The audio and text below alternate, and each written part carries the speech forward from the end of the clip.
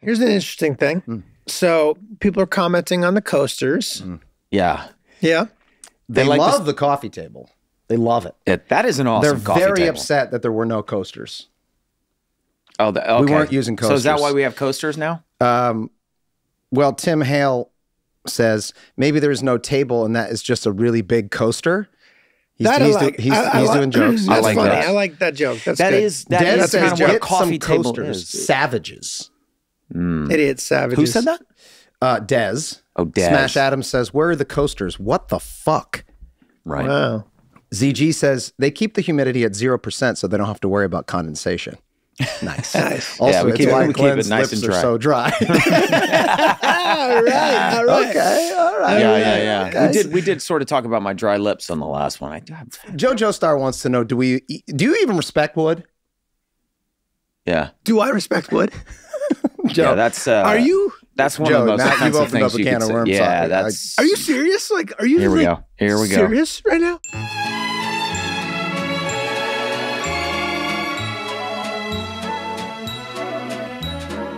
Megan's working.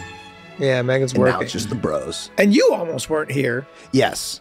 but here you are. Here We I am. I'm almost- literally in wardrobe of Mythic Quest. I'm So going to you're go gonna right go- Oh, are from you here really? onto Straight onto there. the scene. Yeah. Okay. Exciting. So your guy dresses not dissimilarly to the way you dress. Well, the sneakers I basically I call him started your stealing. guy. These are.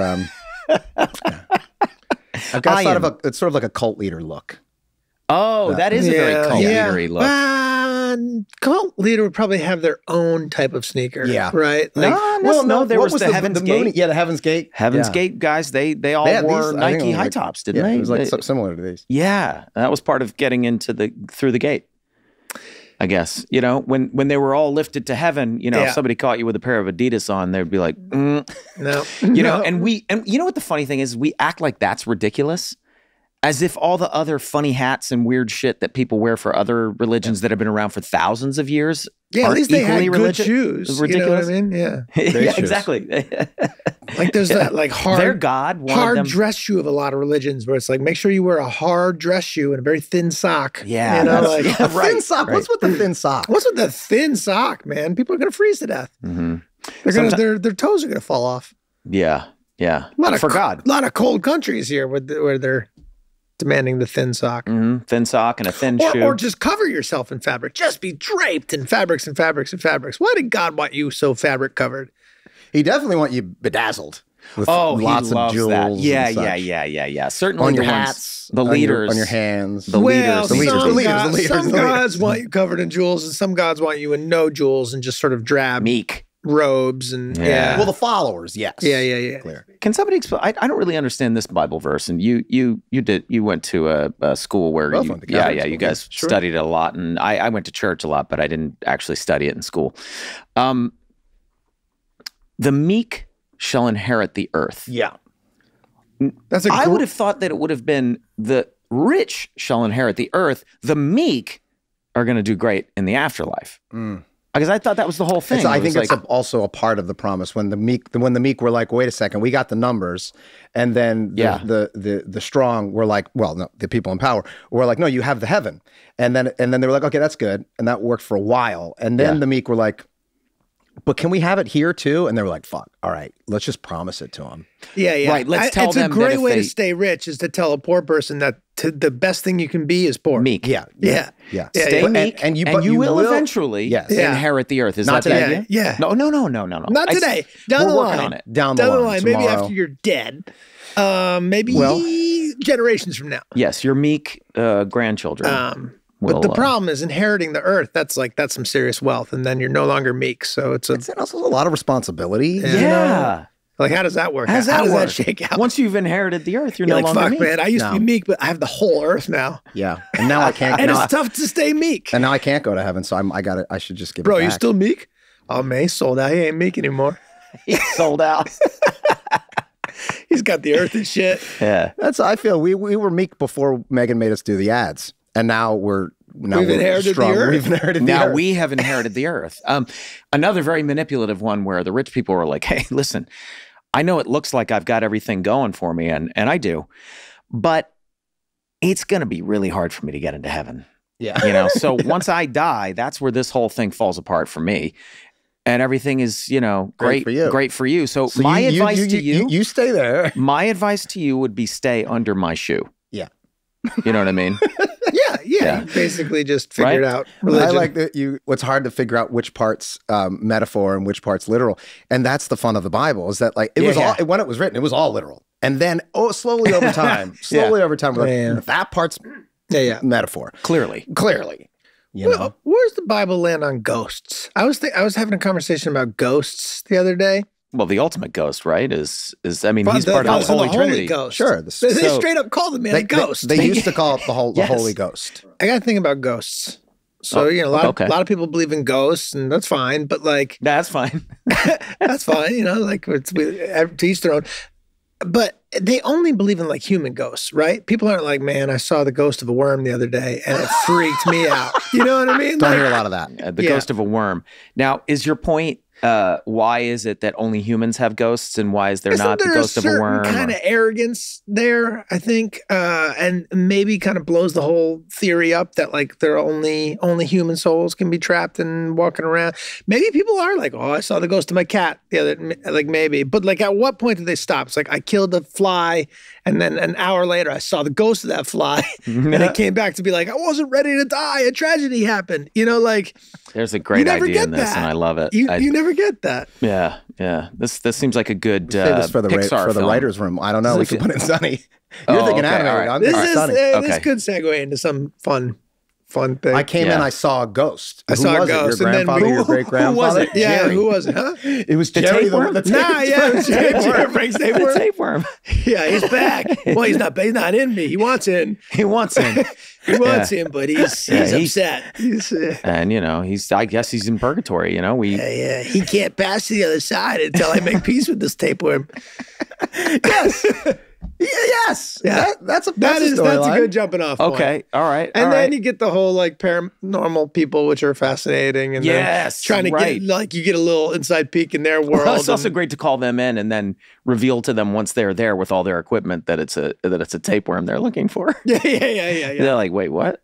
Yeah. And then they have to explain that it's only and then humans. They find it, and then they have to confess, like, look, this whole thing was kind of a fraud, but now I'm not so sure because I saw Jerry. I'll be honest with you. The only ghost I've ever actually seen was this tapeworm that you spoke of. Yeah, they have to admit it. Yeah.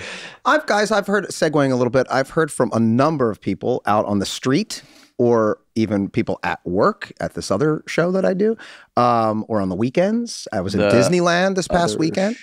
I do another show, on Apple called Mythic Quest. Oh, shit. That's exciting. How was Disneyland? Season 3. Congratulations, man. Disneyland was a good time? Disneyland was amazing. You went to Disneyland? I went to Disneyland. Okay. Yes, with some friends, and it was amazing. And there were so many people there. Obviously, it was Disneyland. And I heard over and over and over again, loving the podcast. Good. Loving the podcast. Good. Okay. And I always ask people what it is that they like about it, just because I'm interested in it. And 90% of the people say that they listen to it on the way to work. I hear more listeners than I hear creeps, but I know you're out there because we see the numbers. You're watching. People listen to us on their way to work and on their way home from work, and it feels like they're hanging out with their friends, hanging out with their buds. Yeah, and I like that because I feel like I'm hanging out with my friends. Well, we are.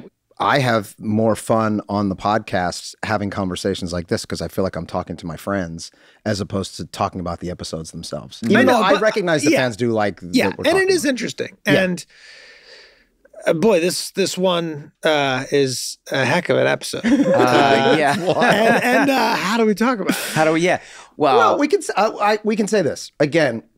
Making sure that this podcast does not become an apology tour, because that's just going to get boring, and there's no need for that either. But we have recognized that at the time, we truly felt that was a word that was used commonly and that made sense. Well, but it was also a word that was abused by people who, are awful people. And our characters are awful people. Yes, but this was one of the episodes where it deviated from the characters to the way that we were using it so casually. It, to me, made it feel like the filmmakers, us at the time, were not conscious of what we were saying and how painful that could be for people. Because it is a derogatory term. That is correct. But we correct. didn't know that at the time. Well, I mean... That is correct.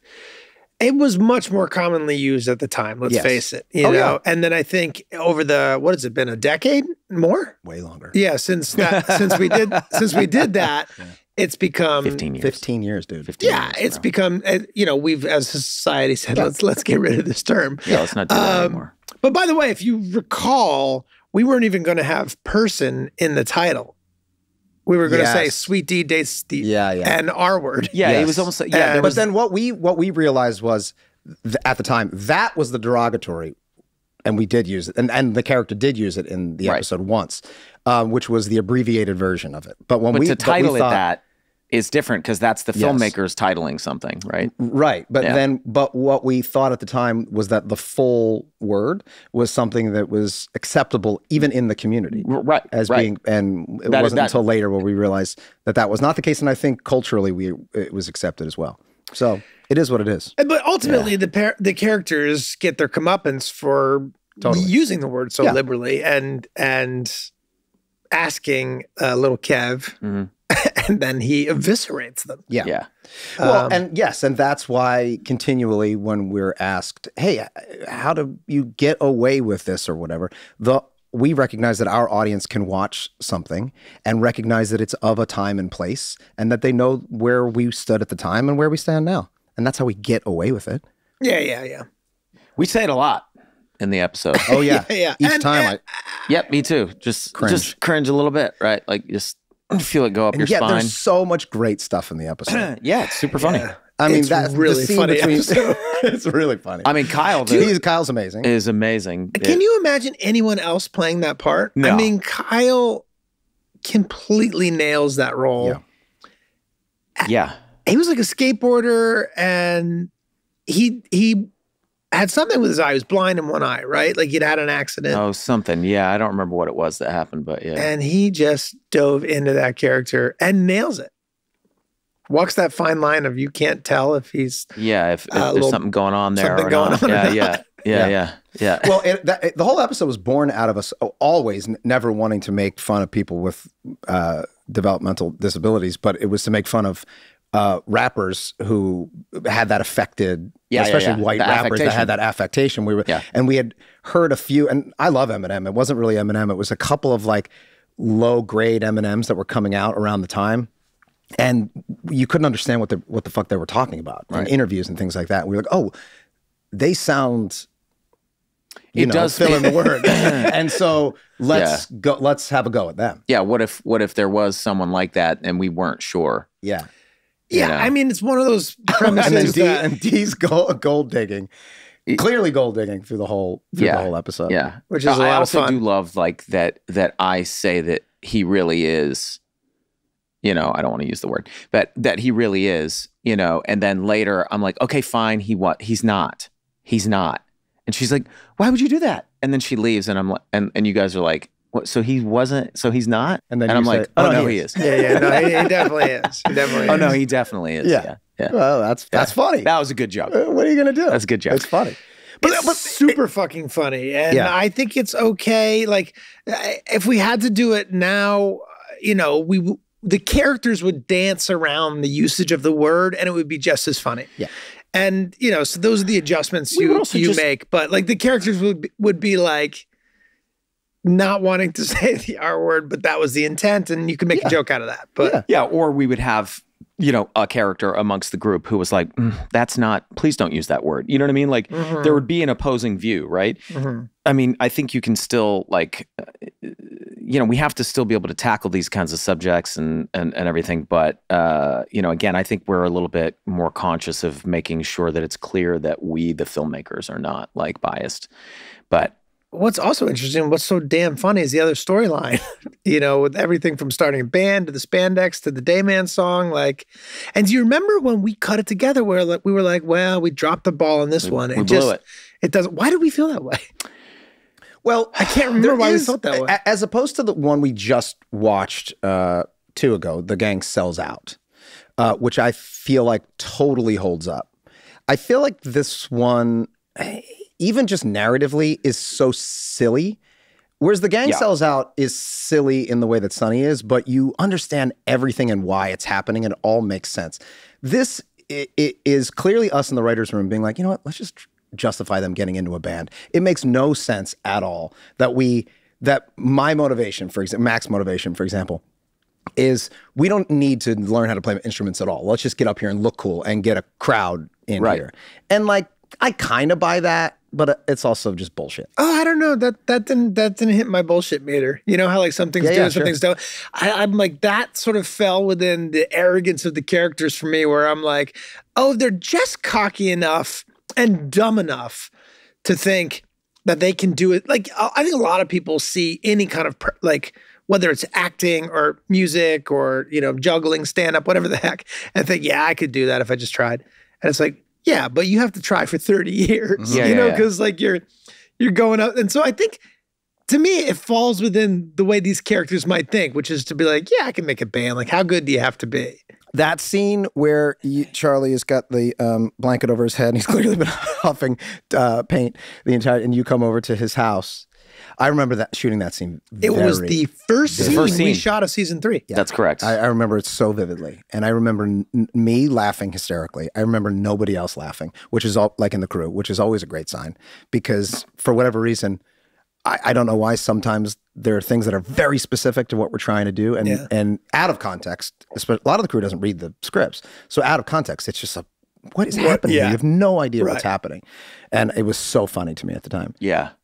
I remember, you know, so Rob Rosell and Scott Martyr wrote that episode, and they came up with those lyrics for the song. Yeah. And it was Dayman, fighter of the night man, champion of the sun, master of karate and friendship for everyone. And you're like, what the fuck? Like, that's so fucking funny and random. Yeah. And we had a little Casio keyboard in the office that, you know, you could put on the setting that it fills in the chords, you know? So I just like pressed that one key, was like, you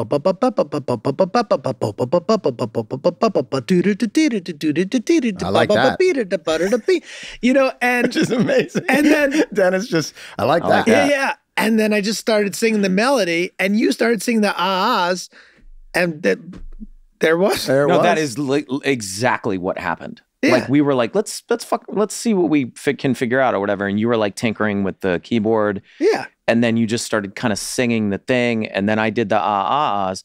And I also... Isn't that from the Queen song? Well, yeah. So... Flash Gordon was the thing. Gordon? It was, yeah. At the time, I was... So my buddy Sam Witwer, who's a musician, wanted to do some live performances from an album that his self-published album that he'd put out. And, you know, so me and some other people were like, we put like a band together, and we were just I don't know, we only did like maybe 8 shows or something. We were called the Crash Tones. And the thing that we opened every show with was the Flash Gordon theme song, the Queen's Flash Gordon theme song from the 1980 Flash Gordon. And, it was like inspired by that for sure. Like it felt like Dayman was like, you know, like a superhero. So it kind of felt like it tracked in that, or like it, I don't know, it made sense to me. It's funny how music can be like, something's working, something clicks right away and grabs you and is catchy. And then you find one other little element to add to it, like the ahs, and it puts it over the top and it makes the whole thing work. Like, did you see the documentary on the backup singers? Like the woman who, for the Rolling Stones. Yeah. They like call 10 her, feet from stardom or something like that. Yeah, and they call her up at like 4 a.m. and they're like, it's like, can you come in? Can you sing these lines? And she's like, oh, okay. Rape, murder, it's just a shot away. And you're like, well, there's that song. Yeah. You know, like. It just, And then, in fact, in that song, her voice cracks at one point, and she thought, "Well, there's no way they're going to use that. Like, let me do it again, where I do it right." And Phil Spector was like, "Nope, that's the one that goes in." It's amazing. Yeah, just recorded in 20 minutes. Or something yeah, like the creative process is a crazy, mysterious, elusive thing.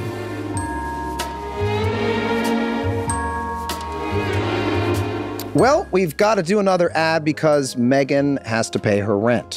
She has sent instructions that we must do this. So yes. If you don't like it, blame Megan. No, let's do it. I'm not going to have a problem with that. Guys, we'd like you to know that this podcast is sponsored by BetterHelp Online Therapy.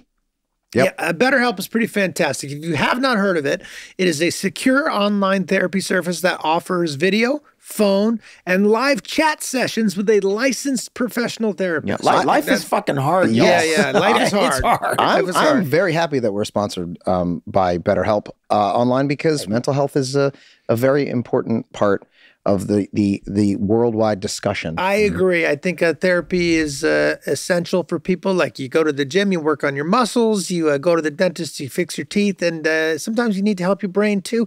And there's no shame in that game, you know? No way. No. I feel like just being here and being able to talk to you guys is a form of therapy for me.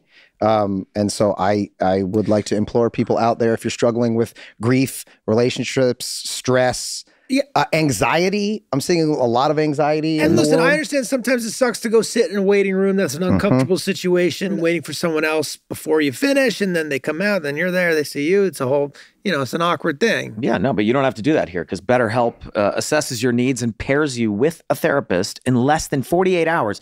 It's really hard to find a therapist that quickly, guys. And then if you don't vibe with that therapist, you can switch for free. That's huge. It's also more affordable than traditional online therapy. That's a big perk, because therapy ain't cheap. And guys, always, Sunny Podcast listeners get 10% off their first month of online therapy at BetterHelp.com/Sunny. That's BetterHelp, HELP.com/Sunny. Again, right? HELP. Yeah. So if you guys don't know how to spell help, then you've got other problems. Well, if for the creeps that are watching, they can see it right there, because we're going to put it on the screen. Okay. Are we? I don't think we're going to put a Chiron on there? No. Yeah, we're going to put Chiron on. All right. Well, go there, check it out, and tell them we sent you.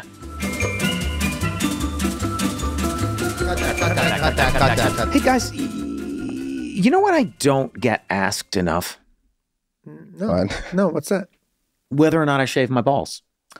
Really? Yeah. Not getting that question very often? No one ever asks you that, like in an interview or anything? No, like at dinner? And I'm always like, when is somebody going to ask me about my balls and whether I shave them or not? And it's always like, oh, is Dennis a psychopath? What's the waitress's name? Right. Well, you're in luck, my friend, because I think we're going to get to talk about your balls for at least a minute. Right good. Now. Yeah. Okay, good. Yeah. Thankfully, our new friends at Manscaped, the global leaders in below-the-waist grooming, are sponsoring this podcast, and they have just the thing to keep your weeds properly whacked. It is the Ultra Smooth Package, a specialized groin shaving kit to help you buff, shave, and protect your nether regions. It's a sensitive subject to talk about, but it's the most important decision you could make today. Yeah, ladies and gentlemen, mostly gentlemen, direct your attention to manscaped.com and use the code SUNNY for 20% plus free shipping on the Lawnmower 4.0 and brand new Ultra Smooth package. Don't you want to be smooth? Do you want to be a bear, or do you want to be an otter? I want to be an otter. I don't want to be a seal. I don't want to be skin. I want to be trimmed, which I think is fair. So well, you're going to have the chance to get that good ball shine with the Ultra Smooth package. That's if you're into that package. If you want Ultra Smooth, you can get it down there, and then you can use the crop exfoliator all over. But let me ask you something: are you guys shaving your actual ball sack or just the top? Yeah, I get you it get all of it. I get it all. Yeah, because sometimes there's errant hairs from. You don't want that situation down there. Well, there's a lot of moving pieces down there, but that crop exfoliator can help soothe, clear, and just keep your groin skin refreshed. You know what it's actually great at is reducing ingrown hairs. Is that right? Oh yeah, that's not where you want an ingrown hair. No. You don't want hair growing into your balls. No, you want the hair to grow out and now only, and then you want to take it off. With Manscaper. Yes, you want to remove all of the hair. Finally, boys, it's shaving time. The crop shaver has 3 precision blades with extra wide lubricating strips and a pivoting head, so no man gets left behind. Okay. When you hang dong. All right, you get 20% off plus free shipping with the code SUNNY at manscaped.com. That's 20% off plus free shipping with the code SUNNY at manscaped.com. And say hello to your new sweet D.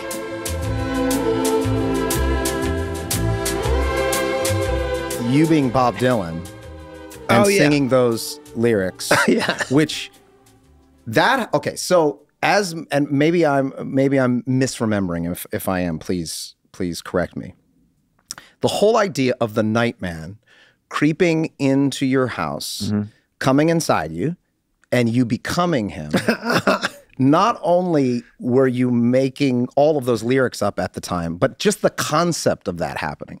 That was not done in the writer's room. That happened live. There was a camera pointed at you, and you were just riffing. Yep. But so not only was that really funny and incredible to come up with in the moment like that, but then we took that lore that you created in that song and made a whole musical about it. Yeah. No, that was, I remember we just kind of let the cameras roll. And I had the keyboard. It was like, no, okay. What you specifically requested, you were like, let me just do a couple where just let the cameras roll and let me do my thing. And let's just see what happens. And one of those takes was that. Yeah. I remember that was like first time Adam Scalina, our cameraman who we've had since season 1, was like laughing, shaking. I had to back up out of the frame. You guys, you were, I remember we had to cut around your laughter. Because it's really dumb and really funny. It's so stupid, but so funny. But so funny in the way that you were free flowing and rhyming it all the way through was. There was no way you had thought about that before you step up on that stage. I don't know. Had you? I don't. Sharing each other like loving brothers. No way. No, I don't think so. And that shot of Danny, of Frank at the end, which like just ends the scene. Is so funny. Yeah, that look on his face. Yeah. I don't know. That was a ton of fun. I mean, that was one of what a great thing we were getting to do, right? Like we made the show and we sort of were finding our feet, and then we would create these scenarios for ourselves to be like, okay, here's a scenario, here's a funny situation. We know this is going to be lyrics gone wrong.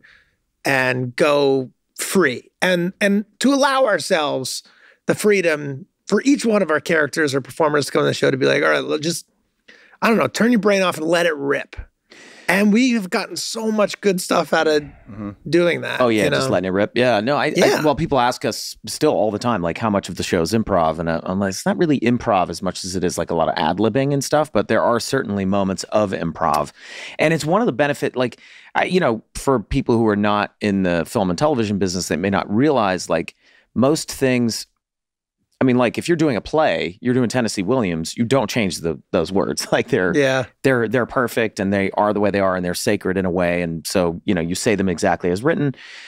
TV and film, there's usually a little bit more leeway depending on the writer and the director, right? Like, if it's Quentin Tarantino, he's probably like, no, say it the way I wrote it. And he's right. Yeah, or the Coen brothers or Aaron Sorkin or somebody. Coen brothers, right? Yeah. Who just are like pretty word perfect, right? You got to be pretty word perfect with those guys. Although it's hard to believe that Jeff Bridges' performance in Big Lebowski, there weren't some moments where he wasn't riffing a little bit. I've heard him talk about it, and they're like, no, it was all scripted out to the and the ah. That shows you how incredible the Coen brothers are, and how incredible Jeff Bridges was. That it sounds like, ad-libby improvised. And but John Goodman, I mean, in that movie, so like unreal, like where he's about to blow up and then he catches himself like many times. Yeah. But like, it's one of the privileges of getting to do this show is that because we write it and we are the creators, we don't have to. Usually with another show, like I would go out of respect for the writer or the showrunner, I would go and I would say, hey, I'm thinking of like messing with this a little bit. Like, can we do one where I just kind of like riff a little bit, and I would do that on AP Bio all the time. And we eventually got to the point where Mike would just kind of let me, do my thing sometimes. But what's AP Bio? That's a show that I did on NBC for 2 years and then on Peacock for 2 years. 4 years? Yeah, we did 4 seasons. Sounds cool. Depending on the movie, depending on the style of comedy, sometimes you can just open it up and sometimes you can't. For our show, it really worked well to act it in a similar style to how we shoot it, right? In the Coen brothers, it's very structured shots, almost Hitchcock-esque in terms of like, these are very stylized. The camera's not, earlier movies, the camera's moving around a bunch, but with us, it's cross-covered. Things are dirty. They're shot over the shoulder. The characters seem connected. It's loose. And you want the comedy to be spontaneous and loose. And it creates a really good illusion of reality. You kind of really believe these are real people. This is how they talk. And that you're sitting in the room with them. Yeah. Right? Where this show on Apple that we do called Mythic Quest. Mythic Quest. Yeah, it's a You show. sound like you're saying Mr. with a lisp. Mr. Quest. That's the show? Mr. Quest. Anyway, we have these very composed sort of cinematic shots every once in a while. And what you realize is people ad-libbing or improving in those shots doesn't work for a number of reasons. And sometimes it's subconscious where you can kind of feel that they're making it up. Like the shot's clean, but the dialogue's messy and it doesn't work. But when we go to say Steadicam or what we do on Sunny, which is handheld and kind of rocky and shaky, then it feels like, oh, I'm a fly on the wall. I'm not watching a cinematic piece. I'm sitting in the room with those people. And then it works. I don't know if it's a conscious thing or a subconscious thing. Well, I do know that when we first created Sunny, one of the things that we were pretty adamant about was cross-covering, right? I mean, it was very inspired by the British Office and by Curb Your Enthusiasm. I was convinced that I was like, on Curb, I mean, they're improvising. They've got to be shooting 5 cameras at the same time. I still don't, to this day, really know how they shoot it. But, so that was always the idea from the beginning. It was like, okay, this is going to be scripted, but I want it to feel like the actors don't even know what they're going to say next. I just wanted it to feel really spontaneous. I wanted it to feel improvised, even if it wasn't. And, hence the cross coverage and the bad eye lines and the shitty cameras and, but the benefit of that was that we got to, do something a little different. I mean, some people say the show is just us yelling over each other, and they're not totally wrong. That first scene, that opening scene, anytime in the early years when you had all 5 of us in a room at the same time, we're just talking over each other, filling in each other's lines, filling in the gaps of there's no silence. No, God forbid. We got better at that. God forbid. But the scene, I think so. The scene between the two of you when you find the song, that was clearly covered by at least 2 cameras or maybe 3. I think because there's like kismet that happens where you find the clap. You get into the beat and then you find the clap at the exact right time. Yeah, which was... And I remember it being so satisfying at the time, satisfying in the edit. And then now it's been 12, 13 years since I've seen it again. It's still satisfying. It all feels weirdly real. I mean, clearly it isn't because it's so heightened and so strange, although I bet most people would think that song that you made up on the spot was also not improvised, but it was, which is just crazy. I also think, going back to the improv thing for one second, like, we never improv. Like, I think the idea of improv is like an audience full of people and someone says, here's a situation. Peanut butter, jelly, and taxes. And then they go up on stage and they create a situation about peanut butter and jelly and taxes. Like, that's never what we're doing. We not only do we know the scene, we know what our characters want within the scene. Yeah. We have it perfectly scripted to the point where there's no improv necessary. By perfectly, I mean like in our minds, that this is good enough. We don't want to be in a situation where we have to improv. And even if I'm doing a song like that, I'm sure I have a few ideas going into the scene about what's going to be funny. Yeah. It's not so incredibly spontaneous. I mean, not to take away from some good improv, but like it's really some touch points that you want to hit. Structured improv. It's like, I don't know. It's like we really have a sense of what we want, and then we open it up and say, "What's the funniest way to get what we want?" But again, think about what a privilege it is to do that. And I know that like we've have the time to do it because we shot in a way that's so fast and furious. You haven't had a 2-hour lighting setup because you have a crazy dolly move, like here's the cameras, go. Can you talk about that? So on Horrible Bosses, say for instance, right, where clearly you guys were riffing and having fun and all that kind of stuff, and it's a very different shooting environment where you probably weren't cross covering a lot, maybe occasionally, I don't know. I mean, but when you've got like again, with my Peacock show, my very successful 4-season Peacock show, AP Bio, we would shoot one side at a time. It's okay. I'll send you a link. AP Bio? That's such a weird title. Advanced. Horrible Bosses, I know. I mean, that was a global It was a huge hit. It was a big hit. Thanks, man. That was a big hit. Yeah. The second one, not so much. Yeah. Second one. Divine. By today's standards. The money was right, though. No, actually, I enjoyed the second one. I did too. No, I didn't say. Sure, Yeah. No, hey, man. Anyway, where you're shooting one side at a time. Yeah. and then you're shooting one side of a conversation, yeah, and you're riffing, you're improvising, right? And then you've got to stop, yeah, turn everything around, which takes 20 to 30 minutes to turn all the lights around, come back on the other guy. Then you hope you've got a really good script coordinator or script supervisor who's written down a funny improv, who's written down some of the better improvs. To redo it. Because then you got to do it on the other side. It's much tougher to do it that way. Yeah. I think with Horrible Bosses, if I remember correctly, we did a lot of 3 shots, and 2 shots where all 3 of us were in the frame. Yes. Or it would be like, we're getting interrogated by a police officer. The police officer says the same thing every time. But you guys are we open up our end a little bit. So I think they did a good job of where to let us dirty up the dialogue and where to keep it clean. But yeah, it's much tougher because I'd done a movie.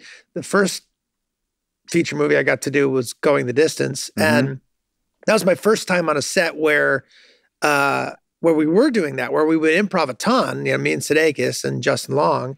And then we would have to remember what we did to turn around to try to. Yeah, because we don't do that on Sunny. No. We just shoot it all at once. And if we improvise something, we'll usually build on it or do something different the next time. But either way, if you and I are improvising something, we're both on camera at the same time. So when you get in the edit, you get to cut together a scene with all the actors in it. Yeah. You're not, you know what I mean? You're not like trying to piece together we do piece things together, but you don't have to do it as much on our show. On Mr. Quest, Mr. Quest. Do you, how are you balancing that because obviously you're shooting it much more like a movie. And here's a complete, this is an admission that I have nothing to do with it. I've said it before. You have we've established this. You have everything to do with it. You've created the characters that launched them. That I walked away, and then you guys have been doing it. Yeah. But how are you balancing that? Sort of like, I'm sure you're letting Hornsby riff and cut loose. So then when he comes up with something great and you've shot one side, or you have your script coordinator writing down the improvs, and then we do, but because David has so much experience, I have so much experience, we all in this room have so much experience, you kind of remember what works and what doesn't. Yeah. But sometimes we'll say, okay, remember to get this. We do have certain scenes that we realize we have to cross cover because the improv is important. And then we have other actors too who aren't as necessarily comfortable. And it doesn't mean they're not great. It's just not, they're fantastic on the show. They just would rather stick to the script. Yeah. And if you throw out something, they're happy to say it, but it's not their first instinct to do so. Here's an interesting thing. How do online comments affect you guys personally? Look, I think I have no problem. Like, I'm not one of those people who's like, no, I don't ever read reviews of stuff that I do. Some actors are just like, I can't read that stuff. It's too toxic or whatever, whether it's good or bad. I'm not that way. It's like, I weirdly want the feedback. I like the feedback. Okay. Now look, if someone said something, got on your skin, does it sit with you for a few days, or like no. It will sit with. It could sit with me for a couple minutes, but then it's gone. Now I will admit, however, if after we did an episode of Sunny aired or whatever, and if I went on Twitter and the vast majority of the comments were negative, that's going to mess that would fuck with me. Yeah. That would fuck with me. But most of them are really good, and then there's the occasional, somebody like, man, your show has not been good since season 6. You're just like, thanks for the feedback, man. Appreciate it. Yeah. What about you, Rob? You seem unfazed by these kind of things. No, I think I'm actively unfazed, meaning like I'm doing work. It's a practice. It's a practice. Yeah. I would. Same. Yeah. It never feels good to have somebody criticize you in some way, but I think you just look at who it is that's doing so. So if you were to come in and say, hey, I don't think what you're doing is good, I would listen to that because I value your opinion. But if it's just sorry, I meant both of you, but I was looking at you. You looked directly at me. I was subconsciously ignored you. He asked the question. Okay. All right. But if both of you guys, because this is what we do all the time. If you came to me and said, hey, either see this creatively or your behavior or whatever it might be, or we have a professional issue with you, which we've navigated over the years, then I take that very seriously because I value your opinions. But if I look on Twitter and it's just some rando dickhead who wants to chime in, I don't give a flying fuck. Yeah. But mostly because I just simply don't know who they are, so I don't value their opinion. Right. Yeah. And then in terms of criticism, the only time I get, because I do read reviews for new things that come out. I haven't read a Sunny review in forever, but I do read reviews, say, for Mr. Quest. And the only time, which are all very good, the only time I get upset is when I feel that they're lazy, that they're not understanding what it is we're trying to do because they're stupid and lazy. And sometimes we'll get criticism where I bring it to Megan and David and I say, I think they're right.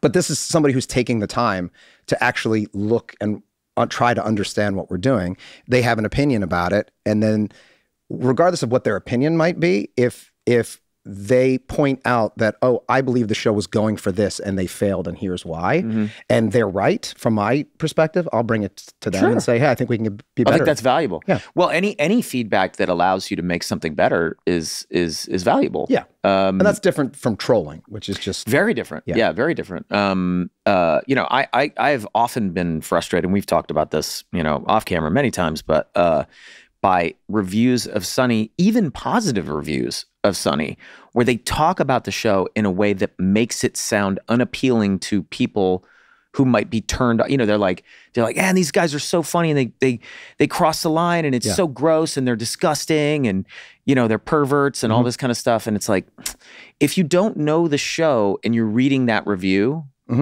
you're going to go, totally, this is not my type of humor. Somebody just sent me an article yesterday that we were on a top 10 list of, there were 2 shows that I am a part of that were on a top 10 best office comedies of all time. Sunny was one of them, and Mythic Quest was one of them. This is said of all time. The Mythic Quest piece started like this. We're like number 5 in the list. Mythic Quest isn't for everyone. Yeah, that was the first thing it said. God damn, and man. You're like, I'm like, wait a second. And this is a positive review. It's a positive review. Yeah. But you're saying, it's almost like you're hedging. Yeah. Like the person that wrote it is saying, I believe that this is a great show, but you might not, and I want to make sure that I have a healthy distance by saying, well, it's not for everybody. I warned you. Now here's my opinion. Fuck off. It's like the comments and the reviews, if they hit something that you have a personal insecurity about, then it stings, right? Like, I think for me, if it's like something about my voice or whatever, or like your looks or whatever, like that shit, you're like, fuck, ouch. Why did I read that? The other side of it is like, fuck you, is why I sound like I'm aging. What do you want? But it's hard to like build that up when it's about the work. Yeah, I don't know. It all sucks. Fuck everybody. You heard it here, folks. Fuck everybody.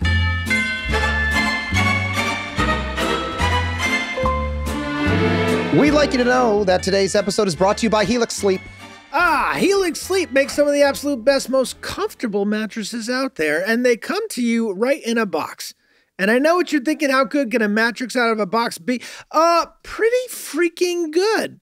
Okay, well, listen, guys, sleep is very, very important to me personally, especially considering that I actually struggle with sleep. So I'm very happy to have a brand new Helix mattress to sleep on, and that they gave it to me for free because that's cool. Yeah, but they won't give it to them for free. Sorry, so. that I paid for. Yeah, and sleep on.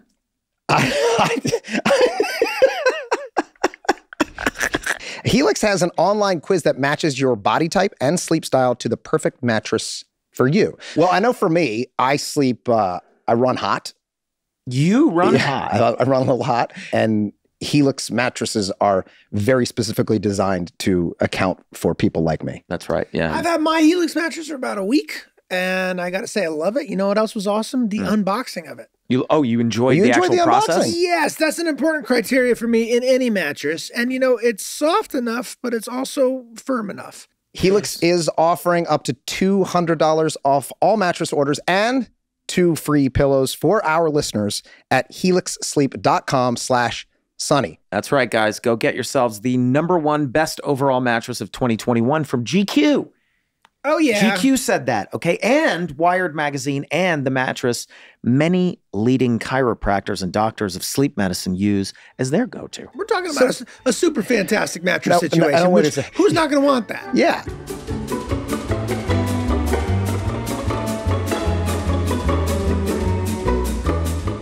To what degree can you say the wrong thing now? Like how? To what degree? Yeah. I think it depends on probably who you are and what that thing is, but and what you said and what your intention was. What your intention was. I think that does matter. Sometimes it doesn't matter in the immediacy reaction to something, but then right, you can walk up and smack someone in the face and yell at them, but if you do it at the Oscars, yeah, you're gonna have some blowback. If you do it at the after party, probably gonna be fine. He should have waited till the after party is what you're saying. Of course. I think the audience recognizes what we're doing, who we are and what we're doing. Yeah. In terms of the television show. I don't think we've done or said anything here today. No, I think in this day and age more than ever, you know, you have a lot more coming at you and a lot more to sort of dance around and think about. But to some extent, you also have to just kind of press on. Yeah. You know? Mm-hmm.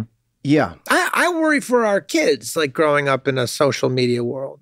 Yeah.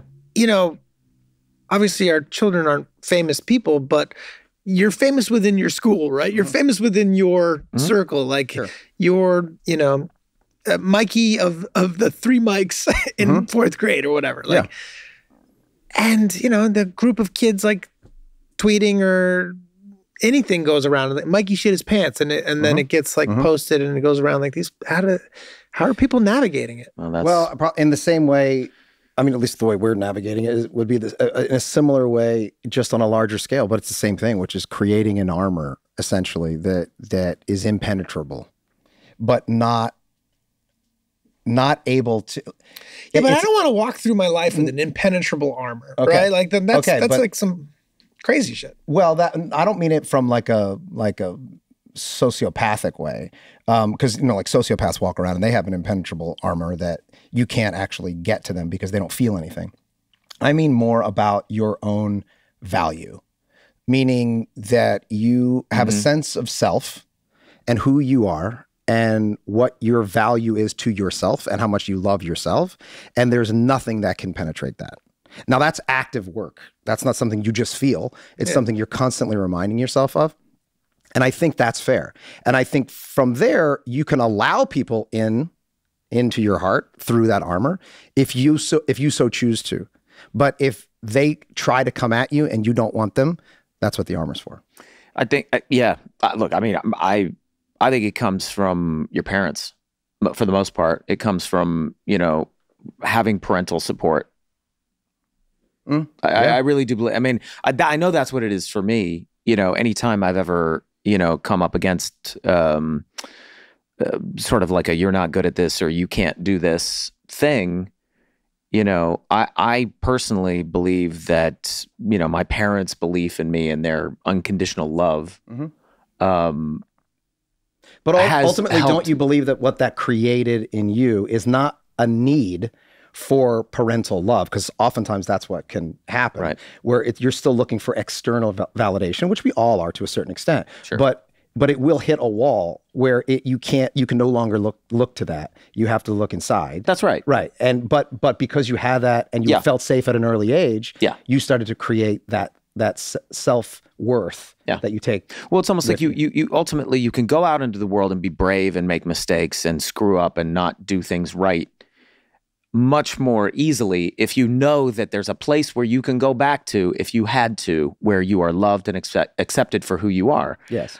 If you don't have that love and acceptance anywhere, I think it's extraordinarily difficult because it's hard to go out into the world and take risks without being. I feel that way about you guys. I feel that way about this show.